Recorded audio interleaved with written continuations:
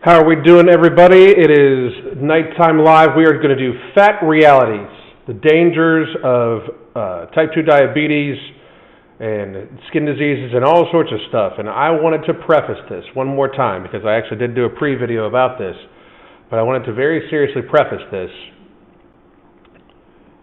Give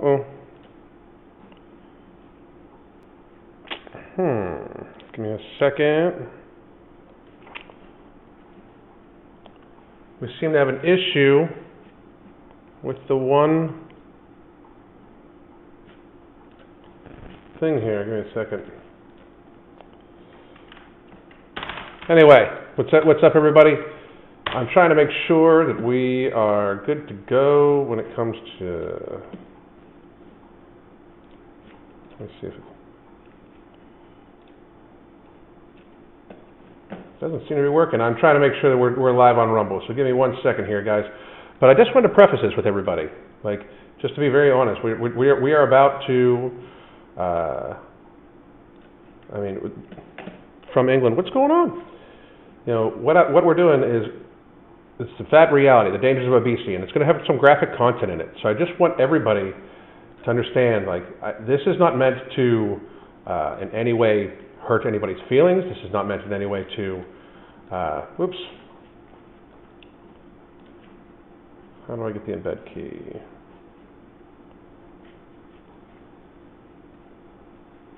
Okay, we might have to upload this a different way. So this might not be live on Rumble.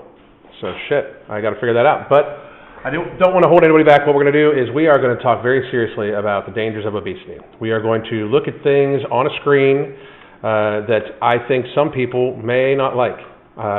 It may be graphic in nature. We are going to go through some studies first, and then we are going to talk, and I will answer questions. I'm not going to talk about anything political on this live. Absolutely, and I've been getting away from it on these lives anyway, just because I'm trying to make sure that this is about health, because it is about health. Okay, like that is what everybody needs to understand. This needs to, we need to stop kidding ourselves. We need to, no matter what no matter what your affiliation in any way, with any group of any kind, in any way possible, you should try to be healthy. You should absolutely just try to be healthy. And I truly mean that. Now, I did want to preface this, that we are, as we do for some lives, we are running a very serious special this time with 60% off a 3-month block of our coaching. We only have a few slots available, so if you are interested, please do scoop that up because the prices do go up. We are not going to be doing the marked off prices on all of our lives. It'll probably be for some different stuff too. But we also have 30 minutes consultations that are also on here too at a discounted price. So I'm putting that down in here now. Boom, boom, boom. It should go everywhere. And let's see, I'm just going to say hi to a few people while we get other people on. Shadowcast Prime, how are you? Kashina, how are you doing? Rebecca Kaplan, lots of familiar faces. Ron H, what's going on? King Richard III from England. How the fuck you doing, King Richard? Hello, everyone. Jen Louise Belize. I'm not going to try to pronounce your last name. I hope you understand. Novely, not going to be able to stomach the visuals, but the info is too important to ignore. Thank you very much. Liam Rice, Michelle G, Amelia C. It's the Julian to your Ricky bitch. How you doing? Isaac Jacks, Darth Bane, all sorts of people. How are you doing? Dakota, welcome. Sandy, thank you very much. I appreciate it. I feel really, really, really, really good. We're about to go through a different. My training's about to change. I'm about to go through a harder training block. I normally take the better part of December and most part of January. I normally take to just do mobility work and kind of relax on my body a little bit. I am going to be hitting my wife's suspension system training, which you can get on our app also. I'm going to be hitting that very, very, very hard. It's an extremely challenging program. It can start from very basic. I normally start it about halfway through. It's phase 1, 2. I'm going to start on phase 3.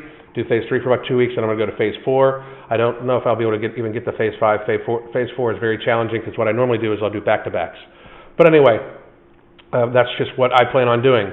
I'm going to wait for just about another 3 or 4 minutes, and audio seems to be a bit different than usual streams. hope you guys can hear me really well. If not, it is what it is. Hello, hi, what's up from Kentucky? King Richard. Love you, man. Been watching you for years, dude. I appreciate it. Thank you very much. I'm finding it very interesting that coming back to doing these lives and stuff like that has brought back some people that have watched it for a long time. And to be real, the world's been so crazy in the last 2 years that it was hard. It was hard to want to do this, especially like it seems like anytime I said anything that was against any particular narrative, they literally, just would delete it. I mean, I had channels deleted for stating stuff that now is, commonplace fact that's being said on CNN and by the CDC director. So kind of interesting how that works out. Let's see, if you buy the 3 months, do you have to start immediately? It can be scheduled out for a few weeks. If you purchase it today, we can schedule it to start in a few weeks. That's not an issue. And I do believe since the deals are run through PayPal, you can even get a 3-month block in 4 payments through PayPal, but that's not on us. So you can check that out. And like I said, I'm going to post that one more time. But absolutely, Kitchen Witch, if you get it today, you can start in a few weeks. That's absolutely fine by us. That's not an issue whatsoever.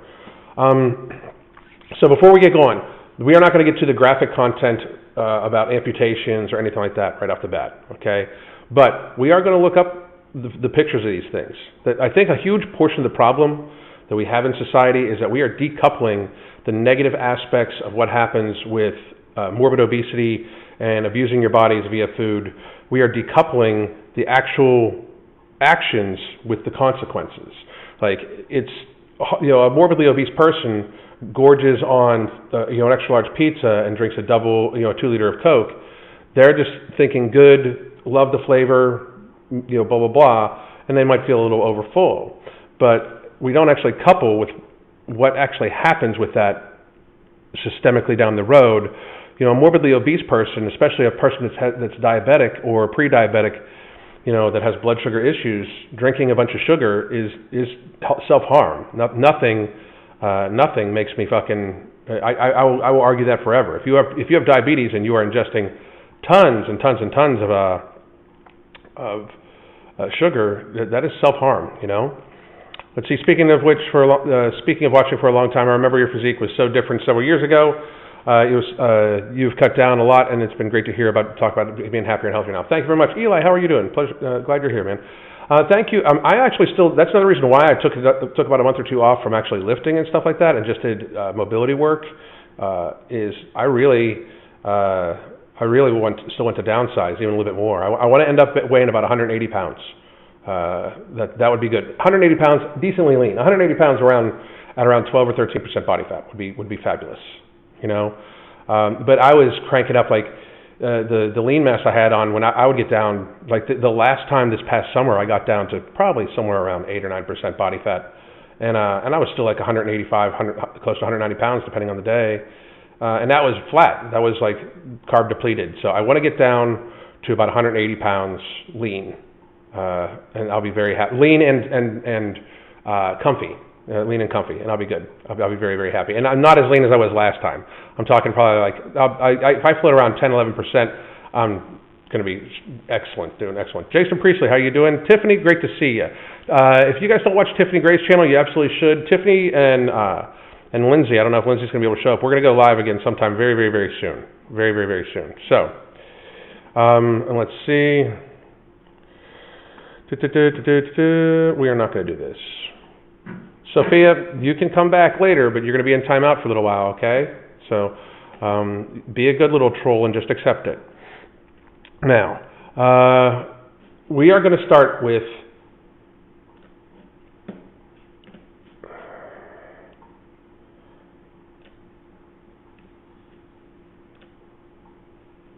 oops, sorry about that, Stephanie. Let me get you up there. This is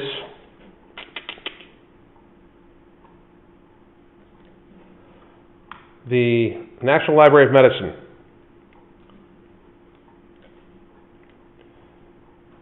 The epidemic of obesity and diabetes. This is from 2011, okay? So yes, more data has been done. We will go over the data also. But I just wanted to run through this. Cardiovascular disease remains the leading cause of death in women. Both obesity and diabetes mellitus are important and independent risk factors for the development of cardiovascular disease. Obesity is the leading risk factor for type 2 diabetes. The Center of Disease Control and Prevention reports that 32% of white and 53% of black women are obese. This is from 2011 statistics, by the way. That's how crazy that is. I would argue that those things are much higher than that right now. Women with body mass indexes of 30 kilograms per meter squared have 28 times greater risk of developing diabetes than do women for normal weight.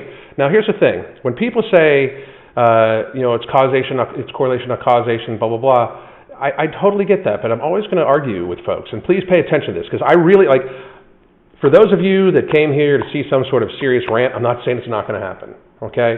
But this is just important. It's time to wake up. It's time for people to get healthy. The last 2 years, there should have been nothing more than a focus on getting healthy. We can no longer deny that if you are a morbidly obese person, if your body mass index is 30 or above, especially if you're a woman, and this is science, you have a 28 times greater risk of developing diabetes than women of a normal weight. The risk of diabetes is 93 times higher if your BMI is 35 kilograms per meter squared. 93 times greater. The presence of diabetes can increase a woman's risk of heart disease twofold. In addition, the presence of diabetes overshadows the protective effects of the premenopausal state. In 2007, 11.5 million of all women over the ages of 20, 10.2%, had diabetes, and rates were slightly higher in ethnic minority groups, 10.4% in Hispanic women, 11.8% in non-Hispanic black women. The national prevalence rates of diabetes have increased in parallel. And I'm going to preface this one more time. This is a 2011 study, and this is just one of the random ones I studied, one of the random ones I grabbed. Screening, and this is for educational purposes. This is so you folks understand. Screening for obesity and diabetes is the first step to treatment and often reveals individuals who are at risk but do not have the overt disease yet. This is called pre-diabetes. The United States Preventative Services Task Force recommends that all adults be screened for obesity. Obesity signifies excessive adipose tissue. The most widely used method for screening is determined by the BMI. The BMI is weight in kilograms divided by height in meters squared. BMI equals kilograms divided by meters squared, table 1. Most electronic medical records automatically calculate BMI if height and weight are entered. There are also smartphone applications, blah, blah, blah, blah, blah. Now, I will say this. Other screening tools include, and this is one that's very important, other screening tools include waist circumference and the waist-to-hip ratio. In women, a waist circumference greater than 35 inches or a waist-to-hip ratio greater than 0.7 indicates excessive visceral fat and increased risk for disease. So, and I also use height-to-weight ratio too, or waist-to-height ratio too. To me, that's if you are above, I believe it's 0.5 for women, it is a danger zone. So, recommendations for screening for diabetes vary by guideline author. The recommendations: screening asymptomatic patients who have blood pressures of 135 over 80. The American Diabetes Association, ADA, recommends that individuals who are 18 years of age or older and have a BMI of 25 kilograms per meter squared and one additional risk factor for diabetes should be screened annually. So even if you are in the just overweight range, but you also have another risk factor such as family history of diabetes and those sorts of things, you should be screened annually.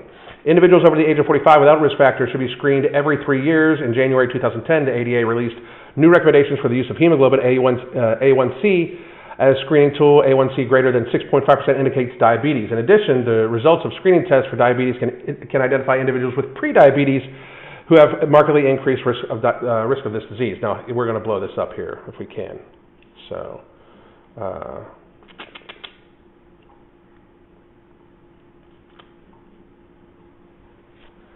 I don't know if I can get that blown up the way I want to. There we go. Whoops. We're going to stop sharing that. We're going to go to a different way to share it.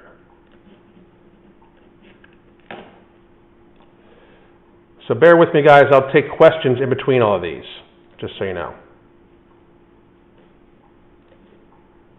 Boom. Okay, so we're just going to blow this up a little bit. So I'm not sure if how well you guys can see this, but risk factors are physical inactivity, family history, high risk ethnicity, gestational diabetes, hypertension, vascular disease, dyslipidemia, previous impaired glucose tolerance and fasting glucose, and a polycystic ovarian syndrome. Okay, so which something like 15% of all women have, 15 to 20% of all women have polycystic ovarian syndrome. When should you get it annually and how? By fasting plasma glucose levels. Less than 100 milligrams per deciliter means you're good. 100 to 125 milligrams per deciliter, and you have pre-diabetes. 126 and above, you are diabetic. So if you fall into the pre-diabetes range, and you can have these tested. You can test your own. They have testing kits that you can test on your own. You can also do a glucose tolerance test, and that's less than 140 milligrams per deciliter, between 140 and 199, or over 200. And the hemoglobin A1C is under 5.7%.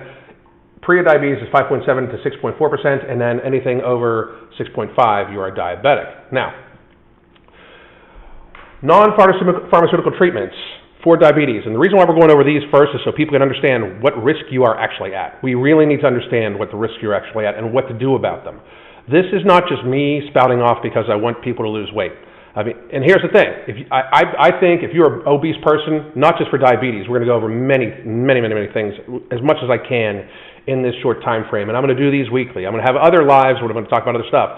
But weekly, I'm going to talk about a very serious topic, and I want to break down the information. So if you don't like these ones, I am going to be posting a live schedule of what it's going to be, and it will probably be this one will probably be labeled Fat Realities. Fat Realities will probably be every Monday at some point in time, probably during the day, not a Monday evening, because Mondays is a long-ass day for me and my wife. I start my day about 4 o'clock in the morning on Mondays, and then especially when I'm going to start, I start with these 2-a-day workouts I'm going to be doing here soon. By 7:30, 8 o'clock at night, I'm going to be fucking exhausted. So I'm not going to be doing these every week. They'll probably be sometime during the day, and then you can rewatch them. But we will be doing the Fat Realities probably every Monday, and then I'll probably pick a different topic to talk about. Like we'll be doing a TikTok hashtag one and stuff like that, different lives every single week. And I do implore you greatly. I'm going to put it down in here. Give me 1 second.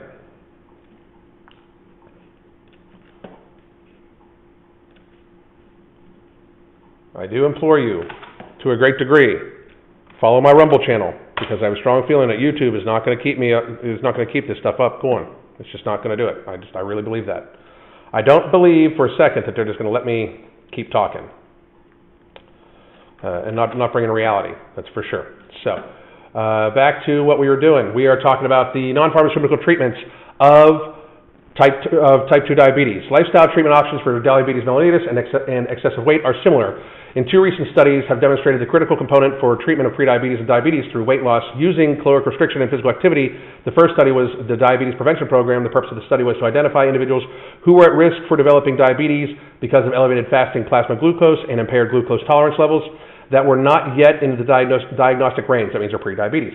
In order to determine if metformin or an intensive lifestyle intervention could delay or prevent the onset of diabetes, more than 3,000 individuals with pre-diabetes were randomized to receive placebo, metformin, or a 16-session lifestyle modification program. The intensive lifestyle program set a goal of 7% weight loss and 7% weight loss and 150-minute walk per minute a week of moderate physical activity. 50% of the lifestyle intervention group lost 7% of their body weight. The 3-year incidence of diabetes in the metformin group was 31% lower than the placebo group. The incidence was 58% lower in the lifestyle group than a placebo group. So basically, if you do it lifestyle-wise instead of just medication-wise, you are better off. However, metformin, there is like natural alternatives to metformin that we can talk about at later dates too. Mark and I are actually working not the appetite suppressant product, but the one that we're working on for the second product of the line will be focused on blood sugar levels and insulin sensitivity, with very good results. Very good results. The clinical implications of this study are, but you should do lifestyle first. The clinical implications of this study are that we should, 1, identify individuals with prediabetes, and 2, recommend lifestyle modifications that result in at least 7% weight loss and include 150 minutes per week of moderate physical activity. The second study that examined lifestyle treatment of diabetes and obesity is the Look Ahead trial. The purpose of this study was to determine the effects of intentional weight loss on cardiovascular risk factors in individuals with diabetes. Approximately 5,100 individuals with type 2 diabetes and an elevated BMI were randomized. Study conditions specified a 36-session intensive lifestyle intervention with the option of using partial meal replacements or caloric restriction, or 4 sessions of standard diabetes support of education. At 1 year, 55% of the intervention lifestyle group achieved 7% weight loss. Hemoglobin, A1C, systolic and diastolic pressure, and lipids improved significantly more than an intensified study group that had the ASE group. The clinical implications of the study is that intentional weight loss at least 7% can improve cardiovascular risk profile in patients with type 2 diabetes. Now, it depends on your weight. If you are at a 40 BMI, I would highly suggest that 7% of your body mass, so 40 BMI is normally somewhere around 350 pounds. 7% of that is somewhere around less than 35 pounds, like 28 pounds. You need to do better. You absolutely need to do better than that. If you're a 350-pound person, like a lot of these new drugs that are coming out too, such as Wegovy and a few other things, which Wegovy is a scary drug. I'm just letting everybody know, and I mean, this is probably going to get people pissed off at me. Wegovy is a scary, scary, scary drug to me because it is just an increased dosage of a drug that already has a black box label on it by the FDA, and for the FDA to say something is dangerous, it must be pretty fucking dangerous. And it's just a higher dose of it. So let's see here. We are going to now go to, we're going to stop sharing that one, and then we are going to share this one.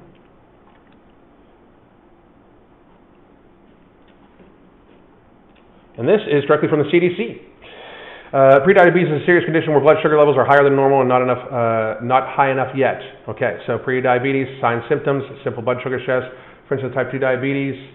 I think we've already talked about this. We're going to more go towards, give me 1 second.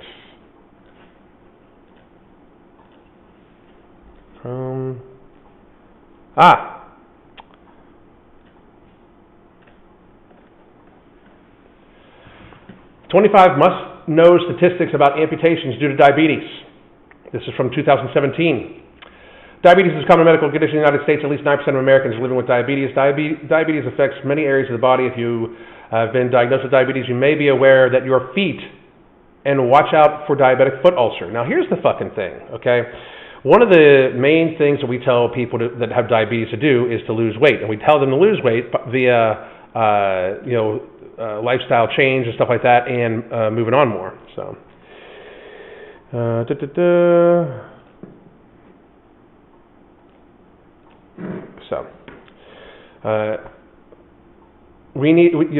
we tell people that are morbidly obese to lose weight. One of the first things that we have them do is they go to somewhere along the lines and they grab some sort of somebody's stupid ass fucking plan that has them jumping around, moving around, or running all the goddamn time. That's why when I see these morbidly obese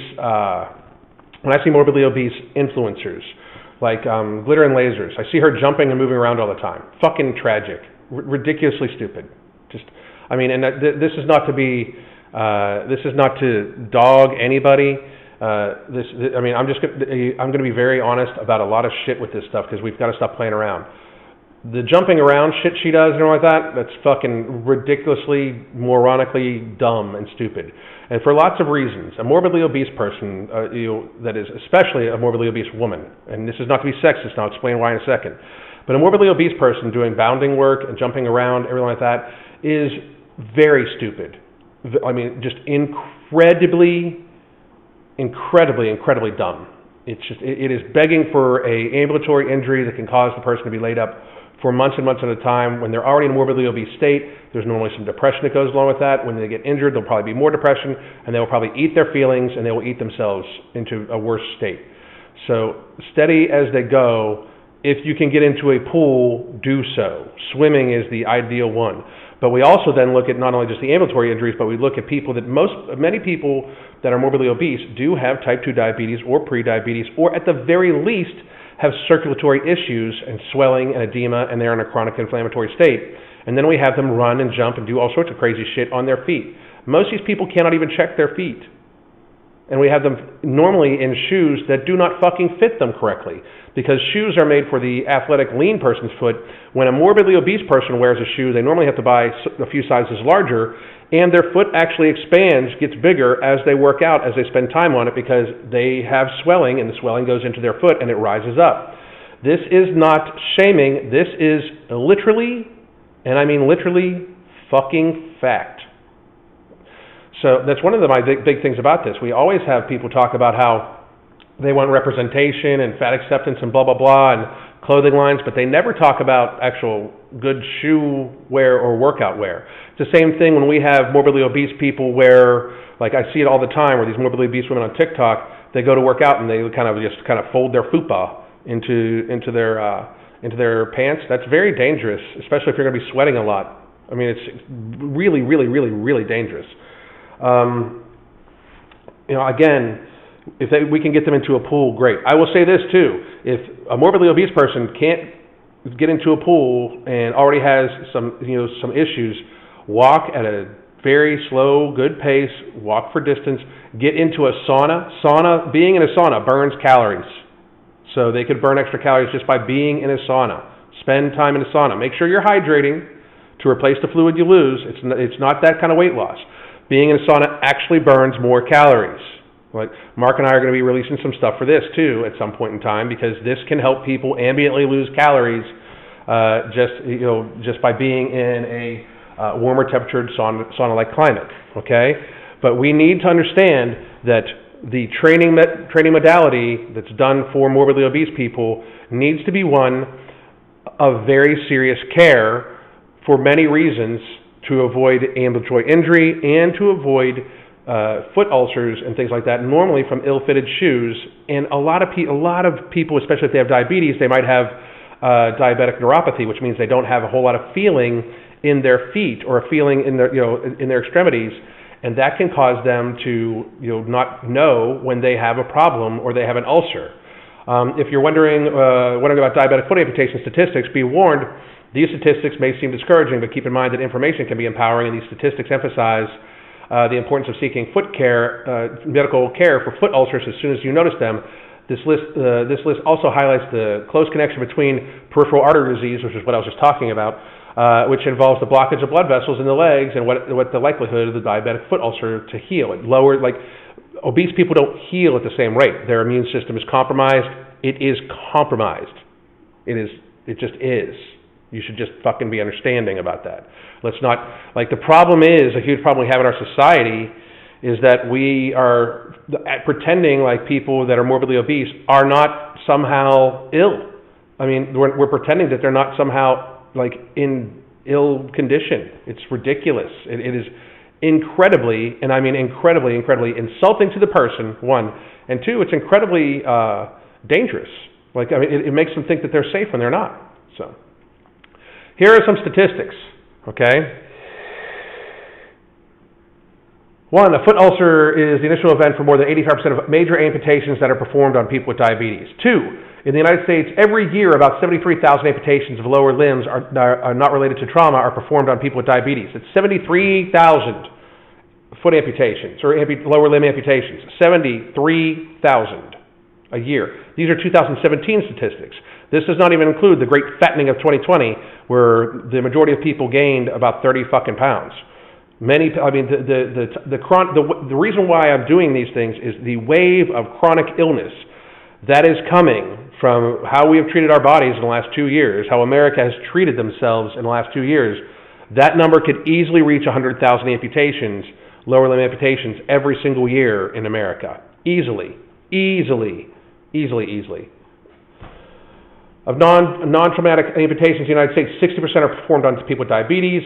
Throughout the world, it is estimated that every 30 seconds, one leg is amputated due to diabetes. 10% of people with diabetes have a foot ulcer. The lifetime risk of developing a foot ulcer for someone with diabetes is 25%.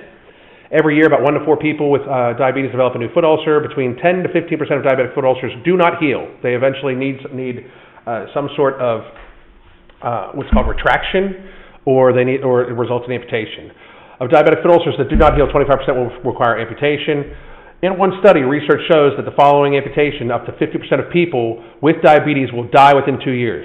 So after somebody receives a diabetic amputation, even of a toe, 50% of those people die within the next 2 years. And part of that reason is being they're already diabetic, they already eat like shit. Most of the time, and I cannot tell you how many times I've seen this happen, where the person is literally eating candy bars in the hospital bed after they have their fucking foot amputated.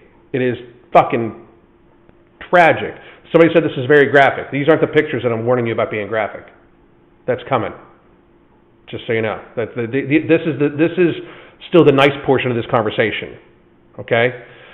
So I just wanted to get through the information so we can have a bunch of people. And if you don't want to see the shit that most people should actually fucking see, then you'll be able to go on from there. Give me a second. In the United States, the cost of care of diabetic foot ulcers, just of diabetic foot ulcers, is $11 billion a year. And again, this is for the great fattening of 2020. Approximately 20% of all hospital admissions in people with diabetes are due to foot ulcers. After a lower limb amputation, someone with diabetes remains in the hospital an average of 9 to 12 days.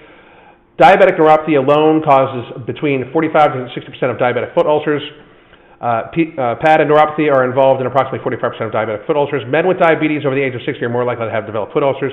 That's because they don't take care of their feet either.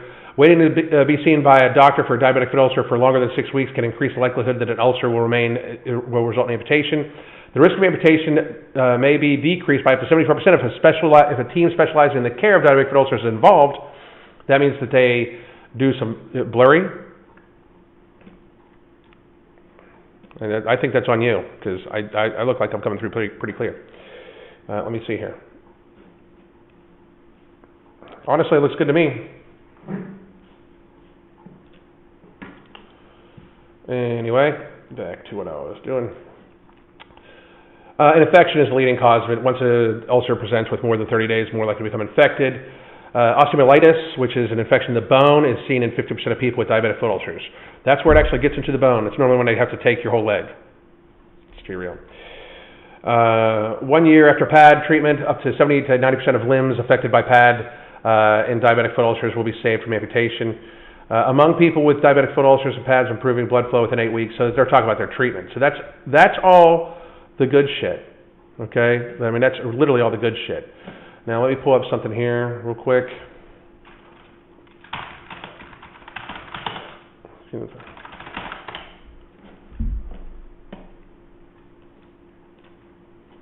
Okay. Next.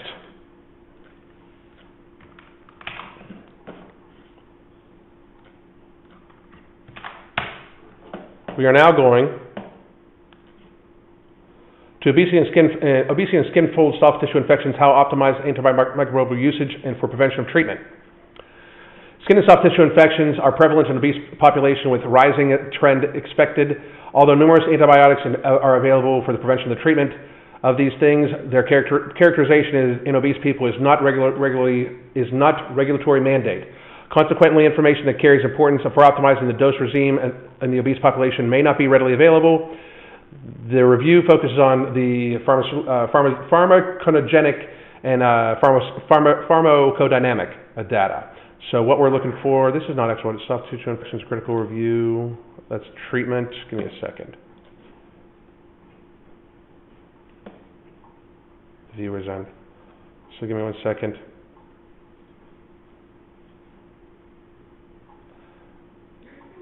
Give me 1 more second here. All right, so we are about to go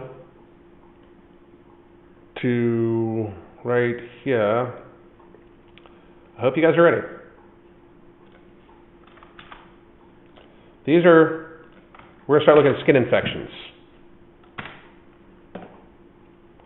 Okay? Here's a good graph. So this is the medical complications of obesity: pulmonary disease, hypertension, stroke, cataracts, coronary artery disease, diabetes, dyslipidemia, I can never pronounce that, hypertension, severe pancreatitis, cancer, that's breast, uterine, cervix, colon, esophageal, pancreatus, and prostate cancer at a higher rate than other people, including smokers, gout, skin problems, osteoarthritis, gynecological abnormalities, which means abnormal periods, infertility, and obesity does can increase probably PCOS. It's one of the reasons why PCOS, that when women have it, it's important that you do try to control your weight, even though it's much harder. It could be YouTube. YouTube could be fucking with this, just so you know. But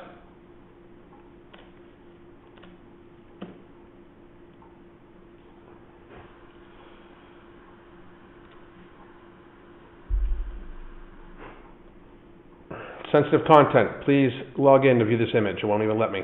That's how bad some of this shit gets. I can't even do some of these things.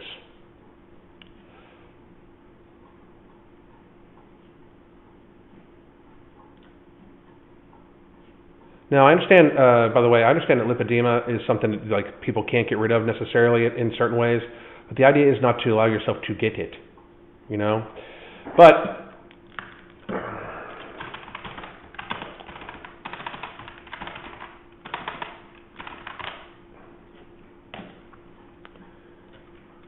this is what it looks like happens. Your skin comes off. It actually literally comes off. People need to start waking up. This is a real thing. Like, people need to understand. This is not a joke. This is reality. This is what a lot of people are going to go through if they don't literally try to fucking get their shit in order. Their skin, like, literally dies from not getting enough oxygen. These people, this is the reality. People need to understand what the fuck is going on with life.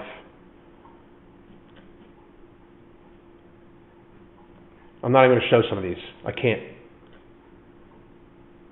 These are what it looks like to take care of your foot ulcers.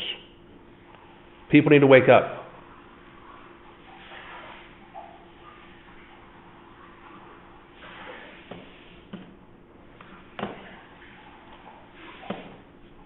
I'm going to give everybody a little break from that. I'll answer a few questions.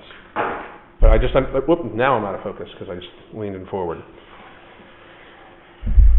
So people wonder what's up with this. You know, people wonder why, I get very serious about this. I know people. I coach people. Like, we have people that we coach that are amputees. This is a very serious thing. So people, I've said this before. If I need to play the villain, if that's how I need to be painted,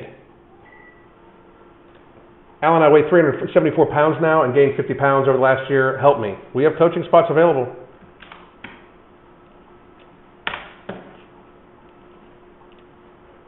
And right now, for real, right now it's like 60% discounted rate for just for this call. And the prices are going to go up even higher. So Peter Matz, there you go. Those are the coaching links. I'll help you. I'll help anybody. Again, I'll help anybody. I don't care. Tess Holiday could call me tomorrow, and I would help her. And that would be the last time I'd ever mention her name publicly. I would definitely not. I would definitely not talk about anything that happens, because I don't. Once I have a client type conversation with somebody where they ask me for their help and I try to help them, I don't mention them anymore. If I offer advice to somebody and they don't want to take it, that's up to them. But if they come to me and ask me for advice, it's over. I don't. I don't discuss it anymore. I won't discuss that person ever again, because that's what a good coach does. But if you've gained 50 pounds over the last year and you weigh 374, you need help. If you don't get help from me, if I'm not your cup of tea, I do highly, highly, highly suggest you get some help really quickly, because that is a death spiral. And I don't understand. I can't put it in any other way. That's a death spiral right there. You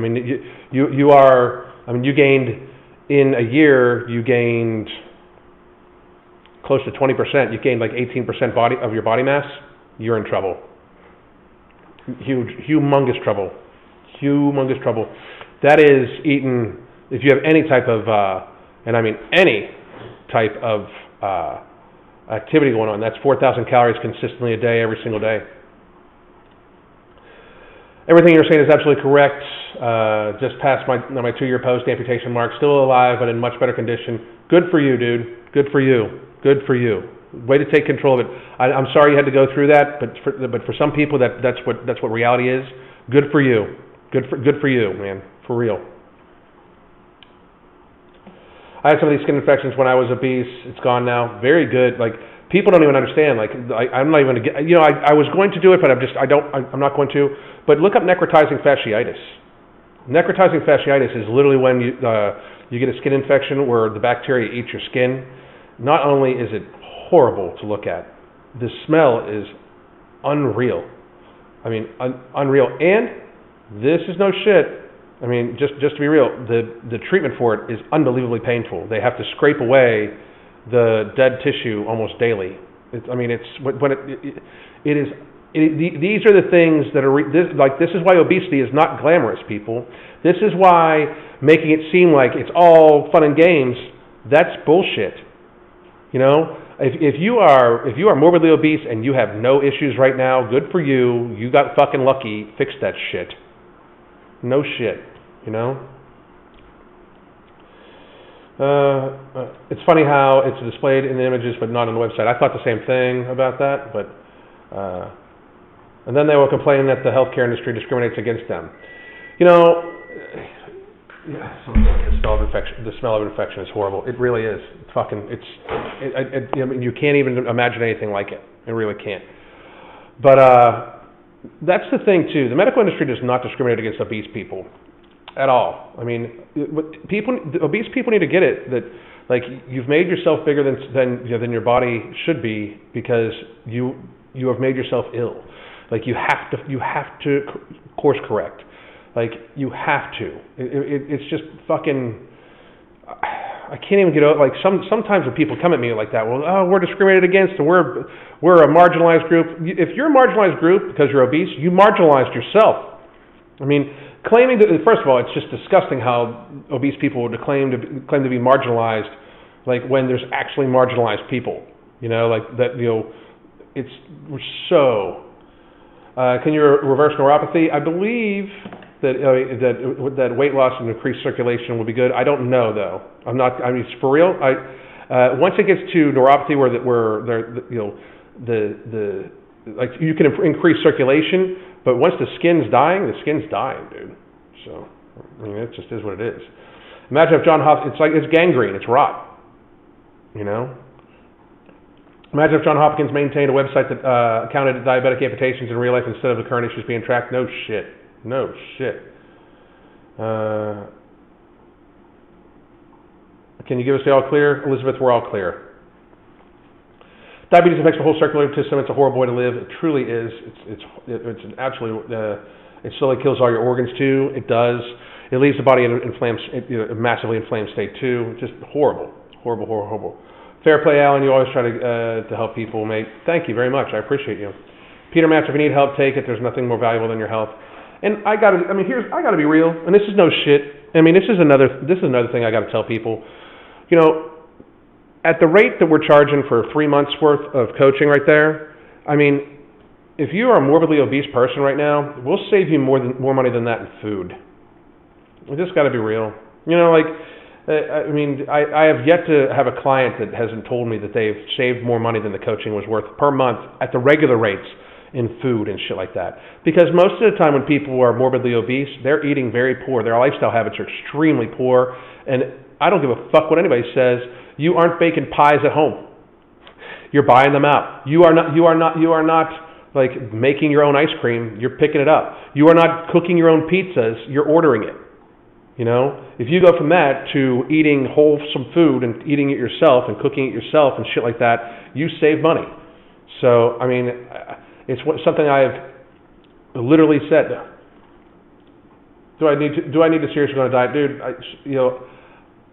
Here's the thing, dude. If you are just trolling, you're a fucking horrible person. You know, I mean, that's what amazes me. Like.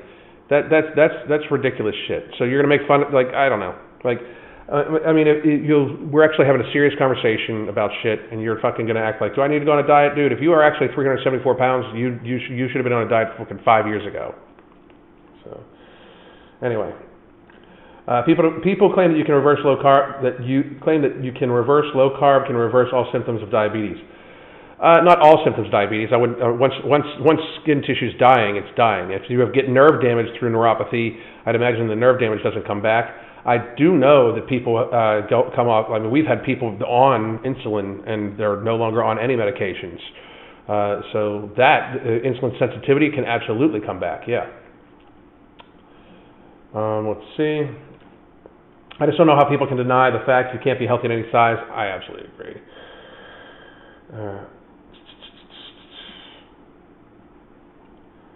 Okay, I'm just going to scroll down and grab some questions here. My husband and I used to eat a ton of easy, ready foods. Now I don't understand how I ate like that. You know, I understand how it's easy to fall into those traps almost, but especially in today's where like I have like today we had tonight we had barbacoa salads for dinner, right? I had the barbacoa made up in the Instapot. I did it yesterday or 2 days ago. And I just threw the meat in with the seasonings and stuff like that, and fucking it cooked itself in 3 hours, and I put it in the refrigerator.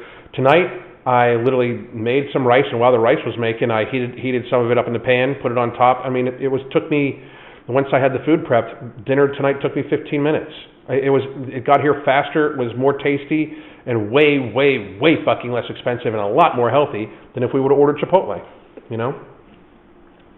Can't blame money either. Eating less and exercising more concerned. I mean, that's the thing too. It's people. That's another thing too. Sometimes people can't afford healthy food. It's the dumbest argument ever. Because take the money you're spending on whatever food is keeping you morbidly obese. And even if you eat less of what you're eating that's keeping you morbidly obese, you'll still save money. Vitamin B1 can help. It can help, but once it's dead, like I would took that as like once the nerves are dead, they're dead. So.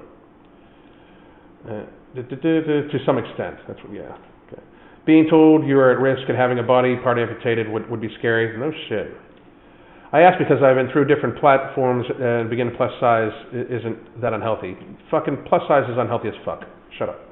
I mean, for real. Like, I mean, I'm not gonna entertain this shit, dude. Like, if you want help, I'll help you. But this is how I coach too. Like, I'm not gonna fucking bullshit around with you. Like if you came here thinking that like I can be 374, you said you need help, I'd help you, but don't fuck around. Okay? Canned veggies never seemed that expensive to me. Shit, I mean, rice and beans is cheap as fuck. Period. You know?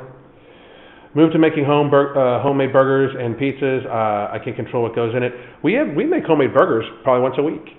You know, it's just, I mean, it really is. Systemic lupus. Lupus is a different scenario. I mean, you should visit your doctor. I don't have any advice beyond what besides talk to your doctor for your lupus. How did the packaging meeting go for your supplement? Very well. Very, very well. Soon. Dr. Jason Fung on YouTube has hours of content about reversing diabetes. I don't watch his shit, just to be honest. I work for an ophthalmologist, and oh, that's another thing too. Diabetes makes you blind. Yeah. I mean, it can easily cause your eyesight. You know, I mean, there's so many things that can go wrong from diabetes. We were just talking about amputations, but you can go blind, heart attack, stroke. I mean, you name it. You know. Glad you made it for part of life. Welcome. I hope you're doing good. I hope you're doing well. I hope you're doing good. Let's see here. All right, guys, a couple slots taken. So if you're gonna take a slot, you should do it now.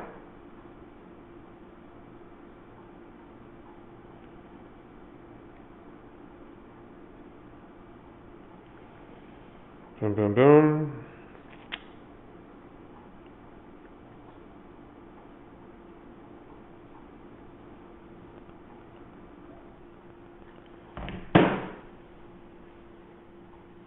All right, like I said, we got a couple slots taken, so if you're going to grab one, you should grab one now. Depending on the veggies, where frozen, they usually were picked in the best ripeness. You know, I mean, frozen veggies work better than work better than you know, eating out and shit like that. That's for sure. Alan, I've seen necrotizing fasciitis. It's fucking. Ooh. It is. Horrible.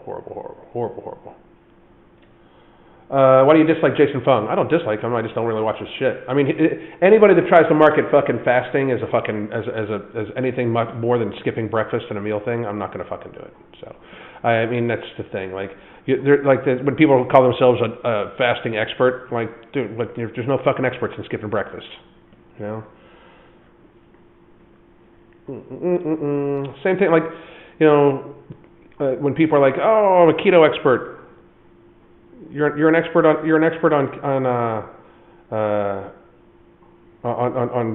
not eating that many carbs. What the fuck? You know, so fair enough. Thanks. No problem. I mean, I'm not, I don't, like I said, I don't watch his content, so I can't say I even dislike him. I'm just not gonna, like anybody that's fucking, what's his name? There was one dude, like, I made videos on him before, I can't remember his name, but I'm the foremost expert on intermittent fasting. Like, it's fucking skipping breakfast. Fasting works well for me. Fasting works well for everybody normally because they normally, avoid caloric intake,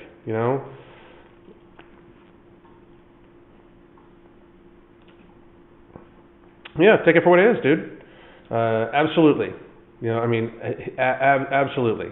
But, when you market it as you're an expert on fucking skipping breakfast, you take it for what it is, I always love it when they get fucking ass hurt, when the fans get ass hurt in here.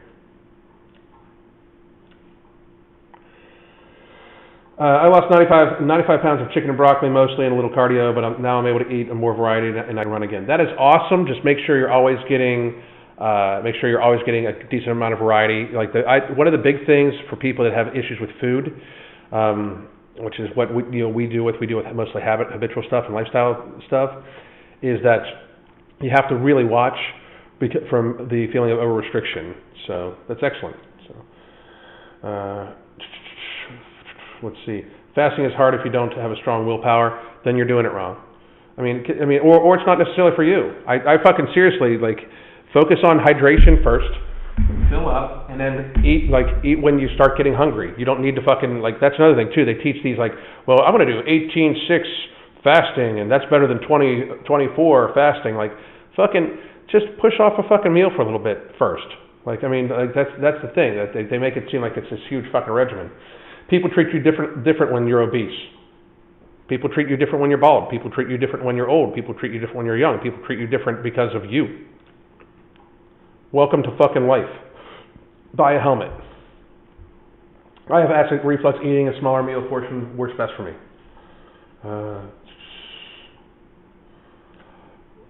Why every second world? I don't know what you're saying.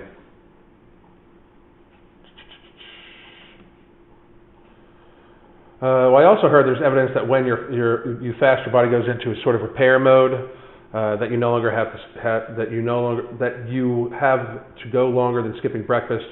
It's not an expert though. Here's the thing: in between meal times, every time you ingest food, your body registers as a foreign substance. There's a little inflammation that goes along with it. That's one of the reasons why fasting, especially keto fasting, works very, very well for people with ulcerative colitis and things like Crohn's disease and stuff like that, because they only have to put their digestive system through one portion or a smaller window a day of it being inflamed, and it's an inflammatory disorder of the GI tract. So when you eat low carbohydrate too, that's less inflammatory. The most inflammatory foods are ultra processed carbohydrates, sugars, flour, that sort of thing. And then you have regular carbohydrates that are a little bit more inflammatory, and then you get to regular meats and stuff like that. So it does give the body a longer time to heal. I even knew a guy that had ulcerative colitis that would fast for 3 or 4 days and just drink water and vitamins and stuff like that once a year, just to give his tract chance to heal to avoid surgery, right? So it does do better, but if you cause yourself to binge because you're trying to fast too long, then that's not going to be healthy. That's why it needs to be different for everybody. I like to work out in the morning, and I feel I like to feel better in the morning, and I feel better working out anorexically, just meaning before eating those triggers. I get what you're saying. I like it midday. I really do. Much more cognitive how quickly those onesies, twosies treats add up. Absolutely. Watching while getting meals ready for tomorrow. Good for you. Shrimp stir fry with rice noodles and honey garlic sauce. That's fucking awesome. 1 month of fasting or 2 days in a week is enough. A whole month of fasting, like not eating anything for a month, that's crazy. That's stupid. Or 2 days in a week, I tend to think people do better if they just kind of eat in a normal pattern. They develop their lifestyle pattern of what they fucking like to do. So, but that is some people can work off that. If you think that works for longevity, then go. Got to disagree, brother. What do you mean? With what? I don't know what you're disagreeing with. People treat you different when you're under 5'11" male too. Wow. No shit. Fasting, it's not a lifestyle. For a lot of people it is. So, Um, I've been saving the majority of my carbs up for or anything sweet for a final meal a day. That's a smart thing to do to me. That's what I do too. Some people are good with it. Crystal eats rice for breakfast. I normally save my carbohydrates up for my evening meal. So depends on the person. I find fasting is easier when it's not planned. I have eaten hardly any today, but it feels like I'm great. You know, that's the thing. For something like if you have to focus on it, if all of a sudden you're becoming food focused because you're fasting, you're doing something wrong, because it should be something that you barely think about. That's why I hydrate, in the mornings, fill up on fluid. I normally, my first meal of the day, I always talk about this, I normally fill up on fluid first thing in the morning. I try to get a huge portion of my fluid in earlier during the day. Like today before noon, I think I got in over close to a gallon and a half of fluid between coffee and water. And then I had my first meal, which I did have I had a leftover burger that I made, and then some basically red gravy, which to me that's like a spaghetti sauce almost with just meat. It's like a meat spaghetti sauce without noodles and shit like that. And then later on we had the barbacoa salads, but I wasn't even really hungry when we had the barbacoa salads. I just needed to eat because I knew I was going to be with you motherfuckers. But I wasn't hungry at all, even when I got my first meal. I just knew it was time to eat. So, because I needed to take care of it. Anyway, imagine being the healthiest member of the family. That's me. People really need to get there faster. I hear ya. Well, somebody asked me a question. Have you ever had shirataki noodles? Is that the mushroom-based noodles? I believe so. So, people treat you differently when you go outside bottomless. Yeah, they do. So, at my heaviest, I was 214 pounds at 5'4", and I'm currently working towards 144 pounds. I'm now at 203, but I eat less, and when I do, I eat right. That's good. My only suggestion to you is don't get too caught up on the exact end weight, okay? Because then make sure you're developing healthy habits along the way. If you're developing healthy habits along the way, then it won't be as big of an issue when you finally reach the end point. You know what I mean? So my strong suggestion is that you keep going. I would weigh yourself for a female. I would weigh myself once every 2 weeks. I would try to land that between my ovulation cycle and my menstruation cycle if I was a woman.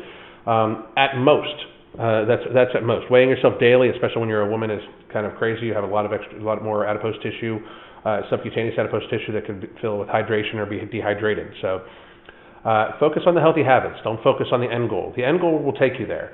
And then be very mindful of where you're at. Now, weighing yourself again, like I said, for anybody, I mean, if you know you're eating healthily, that should take care of itself, especially if you're morbidly obese. Now, when you get down into the lower ranges, when you get down to the 160 range, you may have to be a little bit more cognizant of what you're taking in. But if you focus on just eating proper portion sizes and healthy habits, that should get you there more than trying to track every little thing and overcomplicating it. We try to make sure that people don't focus on an end goal. If you're obese, you need to lose weight. So we just focus on getting the habits together that will get you losing weight and get you to a healthy habit. So, humans evolved from feast to famine. I agree. People absolutely treat you differently when you're overweight. It's very sad. Yeah, it's very sad that you made yourself overweight and then want to complain about how people treat you. I mean, welcome to reality. You control the food that goes in your mouth. You control the activity you put yourself through. And if you think people treat you differently because of that, then that's because you put yourself in that position. What's very sad is that thinking that there's a problem with, if you're saying that somebody treats you because I think you said you're 374 pounds, you have a problem. You have a problem. You're 374 pounds. They should look at you that way. That's life. Get a helmet. Can you make a T-shirt? Yeah, that's a good one. Me and Mark are thinking of T-shirts to make up too. 6 years old male. 5 years ago, I hit 315 pounds and walking 10K a day, and now at 160 pounds. That's what a fucking hero looks like. No shit. Hero. Fucking hero. Right there. That's what we need in this fucking world.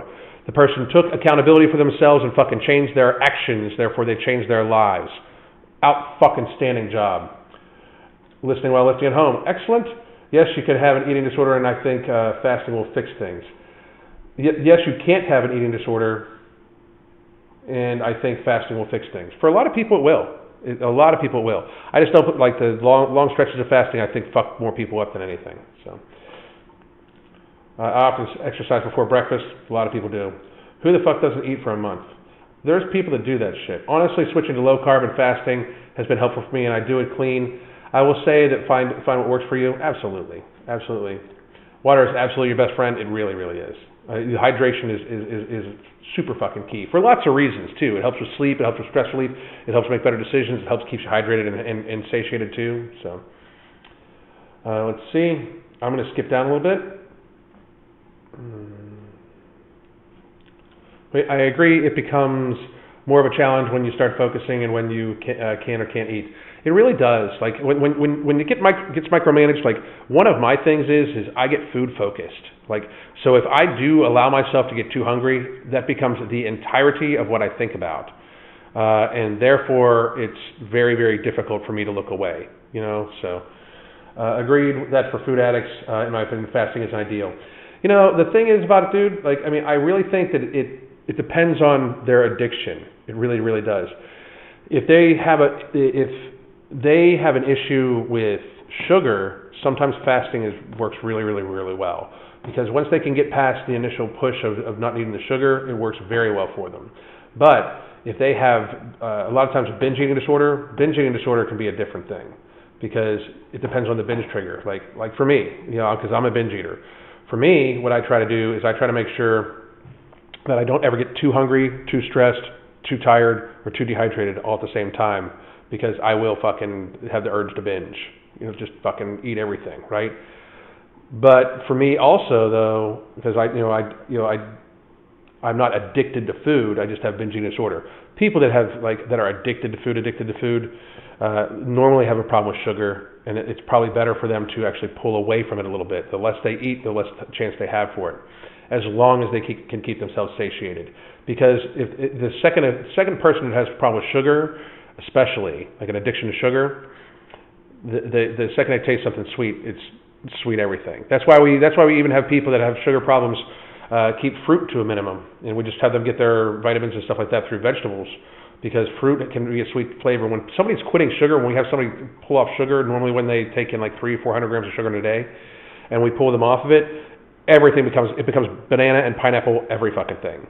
Banana and pineapple every fucking thing. So if we have them fill up, hydrate first thing in the morning, nice savory non-carbohydrate meal first thing off the bat, and then if we have them have something that has carbohydrates or even tastes like a sweeter vegetable, like even a sweet potato in the evening, as long as it doesn't have added sugar. If they do start to have cravings, if they have it later on in the evening, then they're only fighting off that urge for like an hour before they go to bed. So, and that's just one of the tools we do for people that have problems with sugar. I do that for myself because that's honestly like how I prefer to eat, but it's worked well with people that have sugar addiction also too. But if they're just a straight up food addict, trying to push themselves past like, you know, the 16-hour mark is not normally good, because then that's all they fucking think about. So I agree. But I did just want to put the caveat in there about the sugar addiction and the binge eating. So there was a show in Great Britain that would scare morbidly obese people into living healthy. That show should be our morbidity obese rate, global cautionary tale. It really should be. I also like the one Secret Eaters, because I always get that from people like, I only eat 1,600 calories. I can't understand why I lose weight. If we tracked you all day long, we'd realize you're eating more than that. So.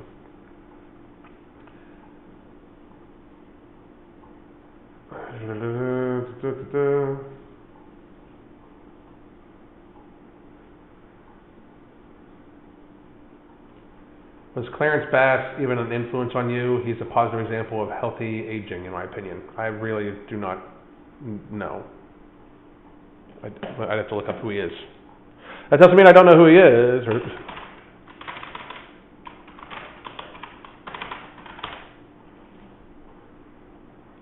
Clarence Bass, bodybuilding. I know who he is, but no, he's not an influence on me. I was never big into bodybuilding, just to be real. I realize that I'm so much better at sports when I'm fasted, empty stomach, and my legs feel. I perform way better fasted. Like, how often as a man should you weigh yourself? I haven't weighed myself in fucking months. I really don't. In fact, I only weighed myself the last time for YouTube, like because people were constantly asking me about my weight. I probably weigh between like 185 and 190 right now, but I haven't weighed myself in a long fucking time. So I'll probably weigh myself again here. Probably what is it? January. Probably the end of March. I'll weigh myself just for the quarterly weigh-in. And I weigh myself. I let myself get weighed at the doctor's office, so they have that because it's a clinical fucking aspect. I hear echoes of you and vice versa listening to Atomic Habits today, focused on healthy habits. Outstanding.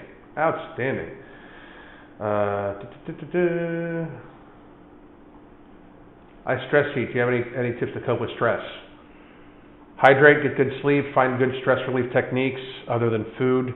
Always have 4 of them, 4, like 2 active, 2 non-active, always 1 apiece of having you can do outside the house.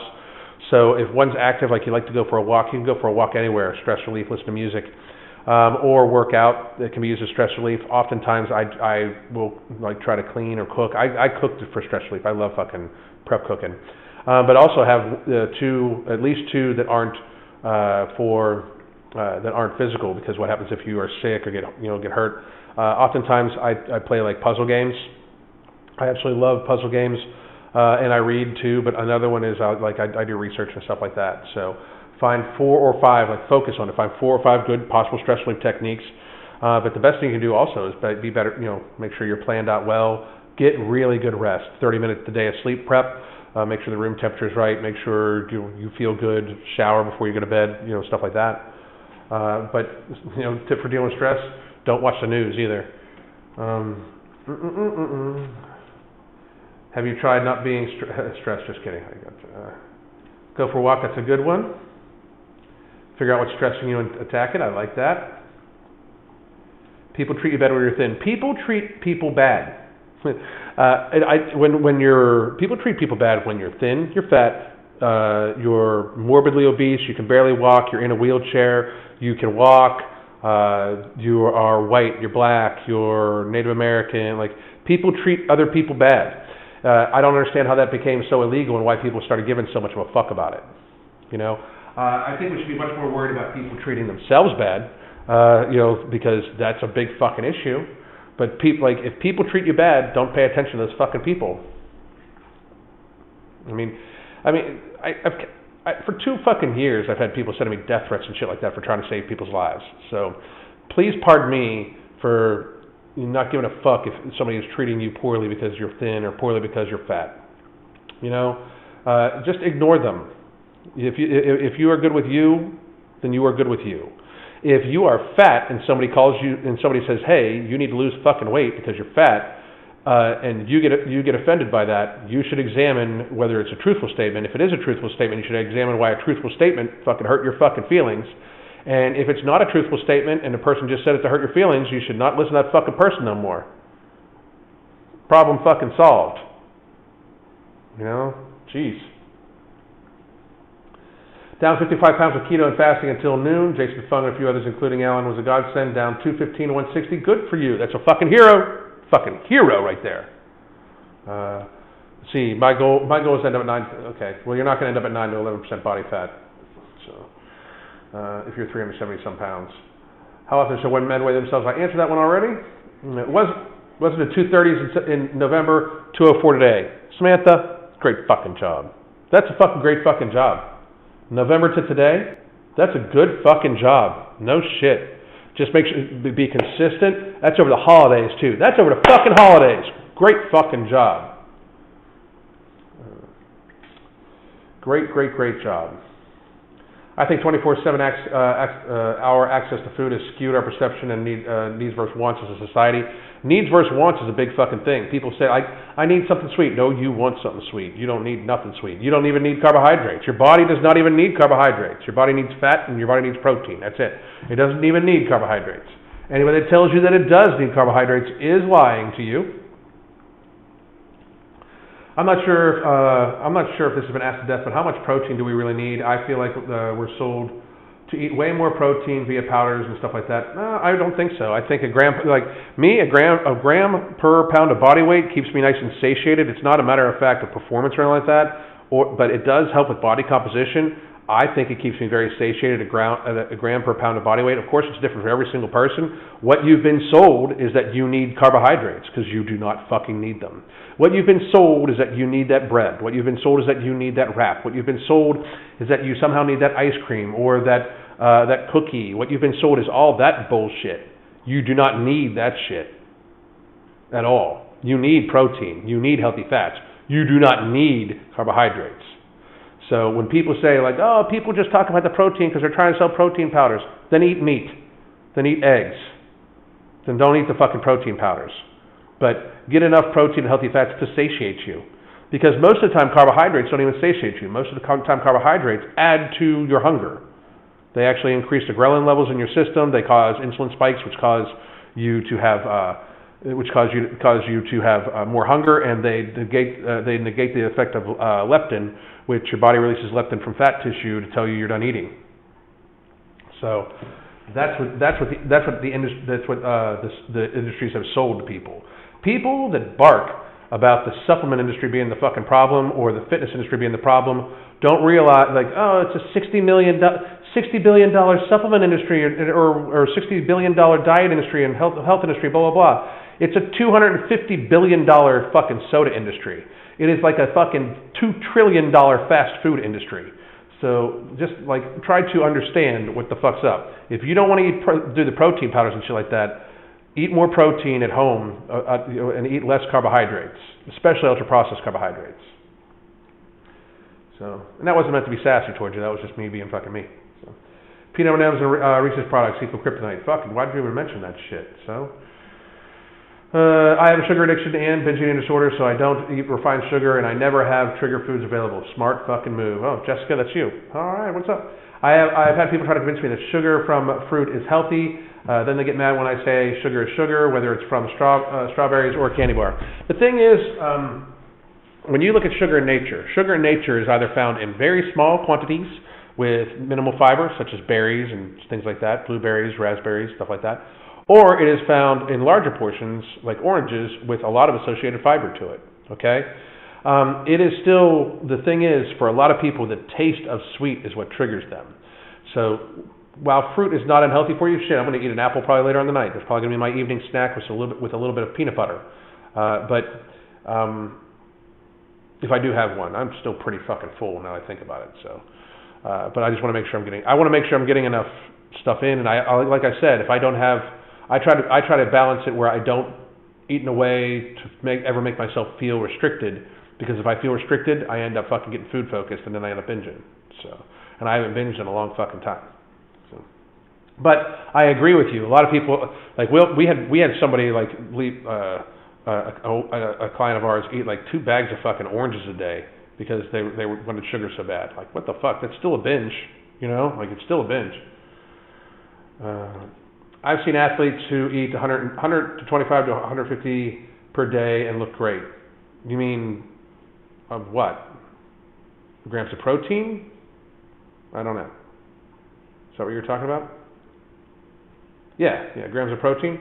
I probably eat 150 to 175 grams of protein a day, every day. Do alternate sweeteners also trigger cravings? For a lot of people, they do. Just a taste of the flavor of sweet, they do.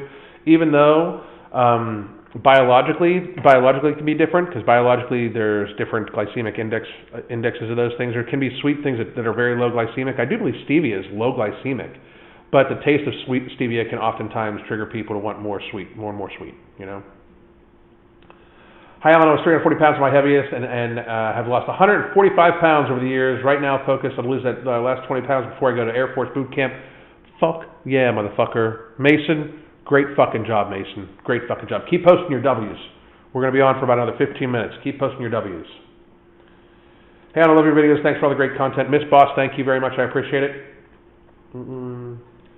What is your ideal breakfast besides steak? I really don't eat breakfast. If I would eat breakfast, it would probably be a couple eggs. Alan, you and Mark were examples for me, taking things seriously. 265 smoker to 203 with sustained 7-mile minute run for 5 miles. Scooby was a ton of help too. Thank you all. Great fucking job. Thank you very much. Thank you very fucking much. Who's Mark? Mark Loveliner from Tiger Fitness. Kind of off topic, but rotator cuff exercises as warm-up routines before hitting the delts.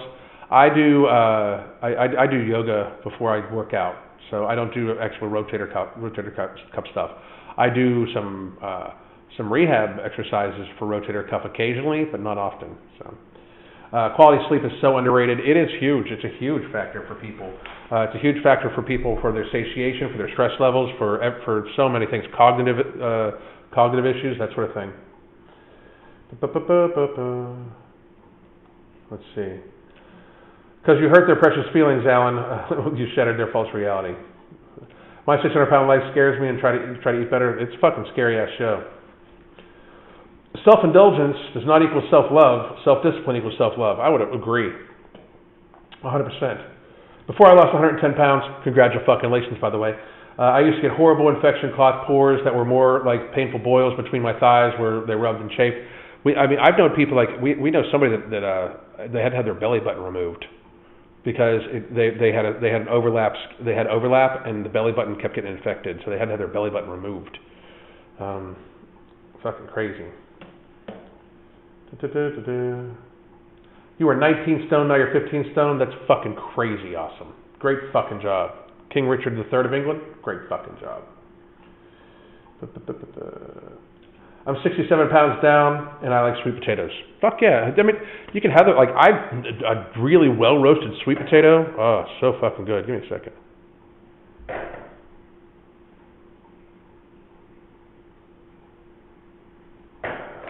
Give me a second. All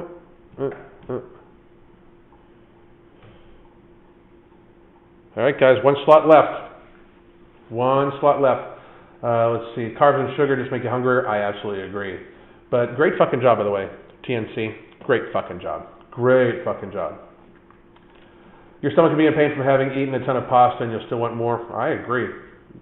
I've known many people. Sweet potatoes, and veggies are really the only carbs I eat. Great fucking job. Great fucking job. Is it normal the mic sound is not clear? I think everybody else thinks it's clear. So, did the Fitness Addict or any other YouTubers ever get back to you in regards to discussing their false information? No, they're not going to either. And I'm not bothering with any of them anymore. Fuck them. I mean, here's the thing. I have no drive to make videos like that at all anymore. The fucking YouTube doesn't like them anyway. They're gonna fucking demonetize or fucking strike the channel. And realistically, the world changed. It's time to fucking grow the fuck up. You know, if these guys want to keep making content, talking about their bicep curls and all that bullshit, and only focus on that shit, that's fucking fine. That is what it is. You know what I mean? Like, they can keep going. But if you're a fitness influencer and you have for the last 2 years avoided talking about the fucking thing regarding health and fitness, you either don't know enough to fucking talk about it, or you're too fucking much of a sellout to try to fucking stay popular and avoid fucking getting canceled. Like, you don't actually give a fuck about your audience, so why the fuck say you do, you know? I mean, it's been a fucking 2 years. People need to fucking discuss the actual reality of shit, so. Supplement industry wouldn't be near as big if people weren't trying to compensate for being unhealthy from what they're eating. The thing is, and me and Mark have talked about this before, most people trying to lose weight, like morbidly obese people, you don't need supplements. Like, you don't need performance supplements. You may, like, an appetite suppressant, something to help control your blood sugar level, a really good fucking multivitamin to make sure that you don't have any micronutrient holes in your diet that might cause cravings. Like, a lot of people crave chocolate because they're low in magnesium, you know, like shit like that, you know? So, like, people really, really, really need to, you know, to watch their nutrition first. That's where most supplements should gear towards. An obese person who is on pre-workout scares the fuck out of me, actually. Like, a 350-pound person taking pre-workout scares the fuck out of me. Their heart's already fucking taxed enough, you know? What are my preferred pronouns? Immune, and I don't give a fuck. I'm so thankful that my food is my trigger. No shit. Oh shit. Anyway, I'm gonna scroll down here, guys. I got about another 10 minutes. I got that impression too. So we're just gonna put Peter in timeout. So Can you post a Rumble link again? I can. I'm going to find out why that didn't take the fucking video this time, the video feed in this time too. But here is, for everybody that wants to, please follow on Rumble. I'm actually going to be making some original content on Rumble that's based off of whatever the fuck I want to talk about. and realistic stuff, even more realistic stuff about weight loss and obesity that I can't necessarily share on YouTube because they will fucking... they'll probably fucking strike the fucking channel. But also, besides that, and I did just want to put this here one more time, guys, because we got about 10 minutes left, and I am... This is the best deal that we're going to run. It's 60% off our coaching for 3 months, so please take us up on that offer. And like I said, we have one more spot available. Let's see. I've always been active, but eating has been my biggest struggle, and it's finally caught up with me. Being an obese hockey goalie, 6'1", 260, caused me to tear my meniscus. Don't get fat seriously. That's tough, especially because you probably had to take time off too. That makes it even worse. You had to quit. You had to quit because your BP got out of control. I'm glad you quit though. If your blood pressure's out of control, I'm glad you quit. So. I'm 15, I was 208. I can't talk to a 15-year-old. I'm not going to talk to a 15-year-old. What's your BP at? Anyway, guys, any last questions? I'm going to wrap it up so I can go chill with the wife and have an interesting night. I'll be posting up. I'll be doing a live tomorrow. Live tomorrow is probably going to be just generalized Q&A topics. We might talk about some fitness YouTube or fitness TikTok shit. But tomorrow's live is going to be at 1:30. So, and I'll be posting up everywhere. So, Bunny Girl, what would you advise is the best way for us to raise people's awareness of obesity dangers without alienating them? Everyone is so sensitive these days. If they're not willing to listen, they're not willing to listen. I mean,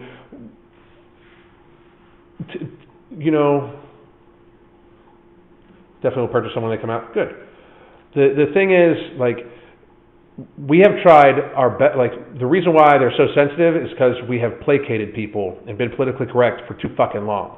We have politically corrected ourselves into this fucking position. We have allowed people to be like, don't say I'm fat, that hurts my feelings, when the person's 300 fucking pounds. We have humored morbidly obese women on the front covers of Cosmopolitan magazine saying this is healthy, and people have been like, that's right. That's not right. That is not right. That is fucking the person is morbidly obese. They are not healthy. Why fucking lie? Your link generates an error message. There's a 404. Give me a second. The link for which one?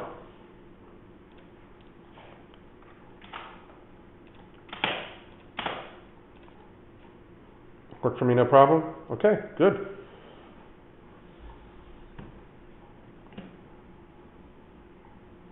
We'd love to schedule a session. Well, that's going to work. Give me a second.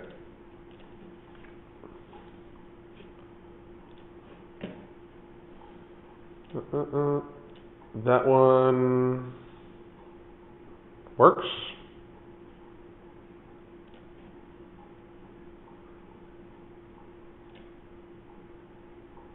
That one works.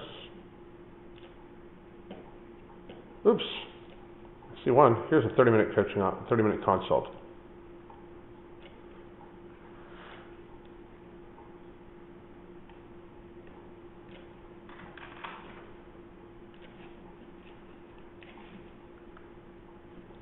Works now? Excellent. Excellent, excellent, excellent. All right. Let's see. Do more fitness out of human videos. No, I tell you what, you do one and then I'll watch yours. You do one and I'll watch yours. I like that. Have a great night. You too. Thanks for the show, Alan. Thanks for your time. Chatting, great suggestions. Dustin, my pleasure. And like I said, 1:30 p.m. tomorrow, we will be going live again, and we'll be discussing other topics besides this. But then next week's topic, we'll probably be talking about rubber meets the road. God damn, motherfucker, that's right. But next week we'll be talking about I'll pick another topic that we'll be talking about. I don't know which one yet. So anyway, guys, I hope everybody has a fabulous fucking day, a great fucking evening, and if you need anything, let me know.